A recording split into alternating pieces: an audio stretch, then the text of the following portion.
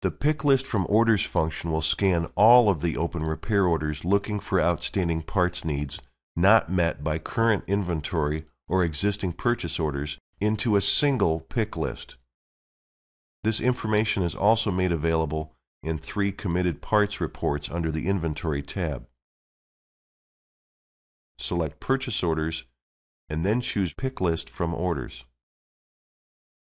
The Order Pick List for all work orders will display all outstanding parts needs from the various orders in your shop. By default, all parts are tagged for inclusion in PO activity. Tag controls part selection to include or exclude items.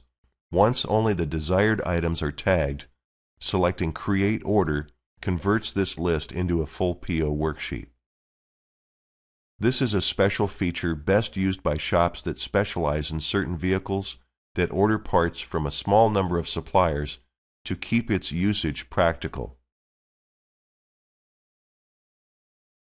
When parts arrive, click on P.O.s, highlight this P.O., then click on Edit Receive. Click on Receive All. OK.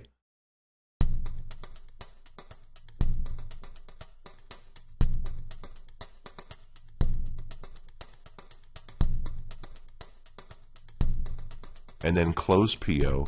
to complete the process. If you split the master pick list into several separate purchase orders, repeat the P.O. receive parts process as the other parts arrive.